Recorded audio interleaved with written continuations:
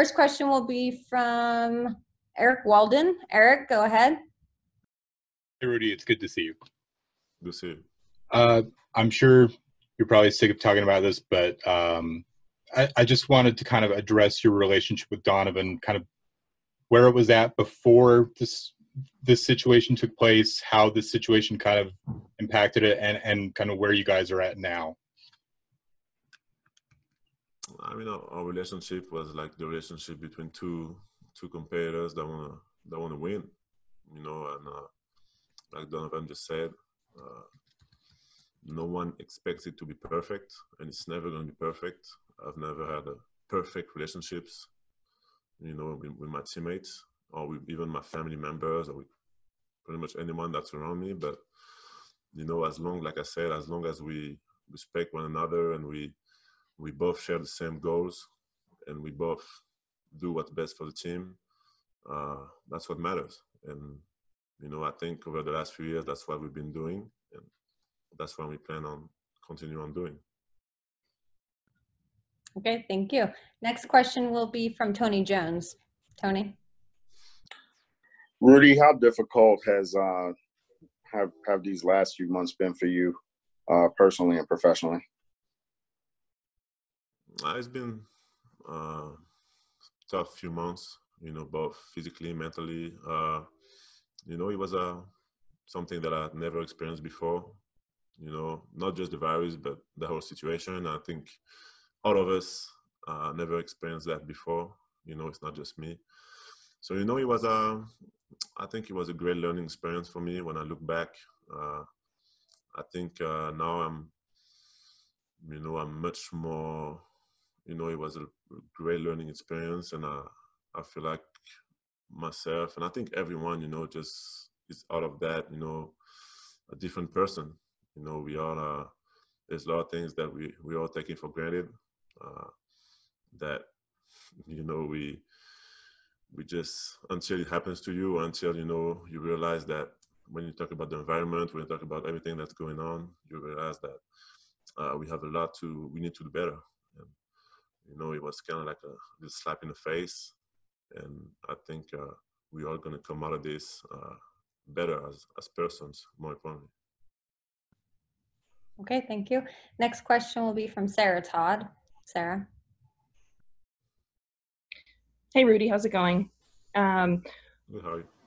Good. I know that you're eligible for a pretty large extension, and that I think that there's a lot of concern, especially around the fan base, that anything that might have transpired between you and Donovan would make you lean towards not wanting to be in Utah. Is that the case at all, or is there anything else that would make you not want to be here?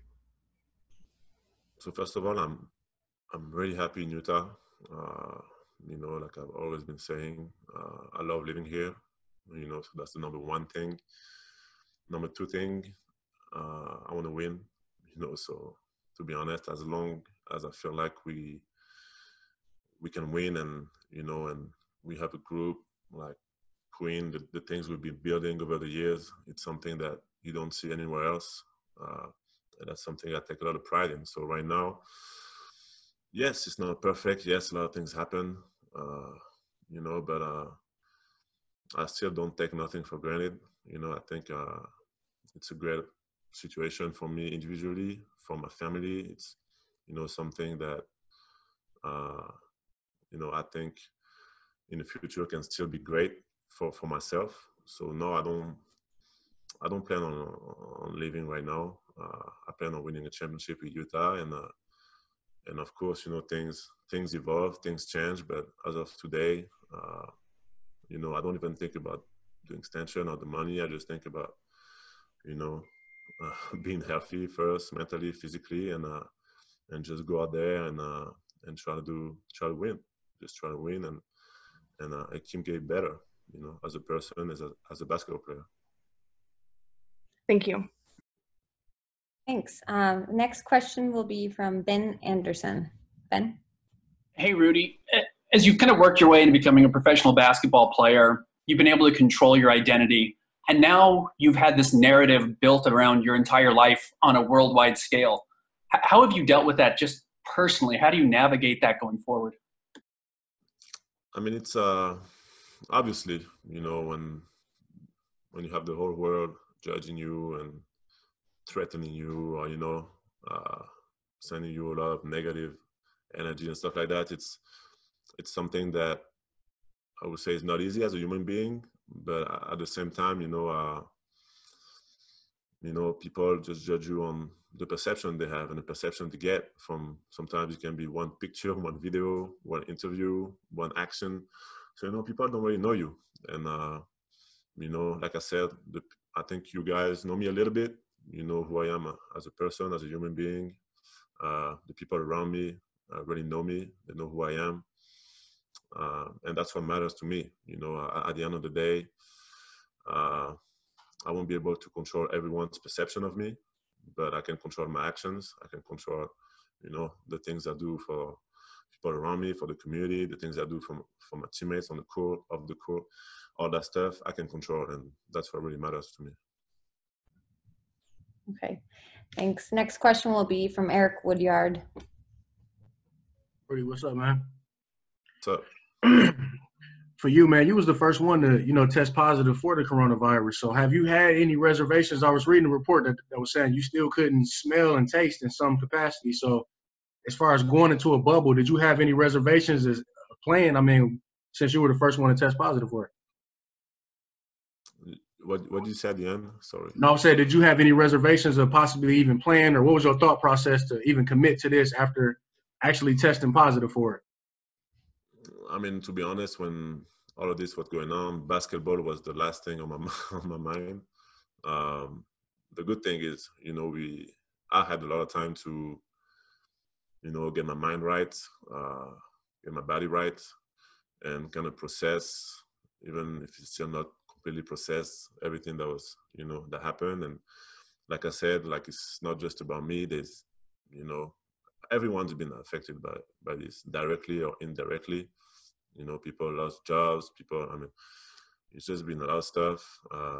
And also with what's going on with, you know, the social justice and all that stuff. So it's, you know, a lot of stuff are going on, and it's been a process, but I'm happy now that I'm in a good place, you know, and I'm happy that, you know, that I get the joy back from playing basketball with my team, and the competitiveness is back. You know, I'm ready to try to go out there and try to win the championship. That's the goal. And to be honest, after everything we've been through as a team and as human beings, it will be a great comeback.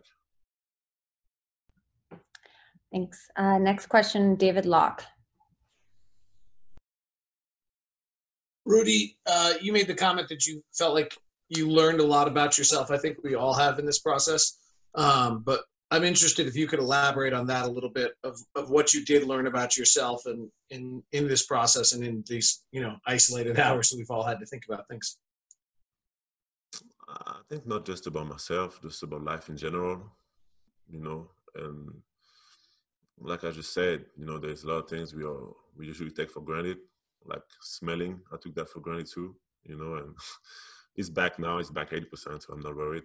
But, you know, there's a lot of things we take for granted. We take our planet for granted. You know, when we also focused on personal lives, like we take a lot of stuff for granted. And when, you know, stuff happens and it's taken away from us, you realize that, you know, there's some things that really matter. And like I said, that's who you are as a human being. That's, you know, the people around you, and all the stuff you can do to impact other people positively and impact the younger generation positively. And, you know, I really realized what was really important in life. And, you know, I think I really needed that. You know, I think I wouldn't say a different person because I'm the same, but you know, it was a good learning experience for me. Thank you, Rudy. Look forward to watching you play again. Thank you. Okay, we have time for one more question. This one will be from Dan Wilkie, LA Times. Dan? Hey, Rudy. Thanks, Madeline. Rudy, kind of a basketball Orlando related question. As you prepare for the challenge that's ahead of you mentally, how much time have you spent thinking about how you're just going to fill the hours in a day? And how big of an advantage do you think that'll be for the teams that figure out the best way to do that? I mean, I think for myself personally, that wasn't my biggest concern about Orlando. You know, I'm very happy like spending time on my own, reading books, playing video games, all that stuff. Like I've been doing that pretty much my whole life. You know, I don't have kids. I'm single, so you know, like it's the kind of stuff that I've been doing my whole life. It was more obviously the virus and all the other stuff that was more, you know, that we had a lot of questions about. But for that aspect, you know, I think the NBA has done a good job putting that stuff together and try to keep us as safe as possible, and at the same time make sure we don't go crazy in there, you know. So it's gonna be interesting to see when we get there how things are. But right now, to be honest, I have a better feeling about this than I had like a few weeks ago or a month ago. You know, it's it's been more positive every day that I talk with the NBPA, that I talk with some of the people in the NBA, and you know, and we still don't have all the answers, but we're probably gonna have them once we get there. So it's gonna be interesting to see. Okay. Thanks, Rudy. Appreciate you taking some time.